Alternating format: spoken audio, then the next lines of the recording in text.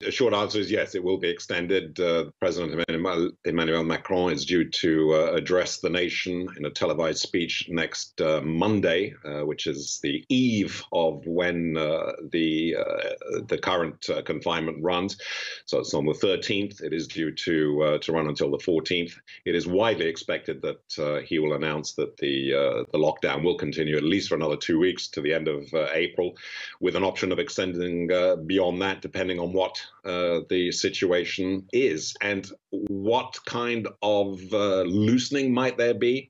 I don't think we'll see any significant loosening in any sort of announcement that Macron will make on Monday. One possibility, but it's just a speculation at this point, is that they might start allowing the younger generation to leave and return to work, keeping the older generation under lockdown for a little bit longer. But that, as I say, is just speculation.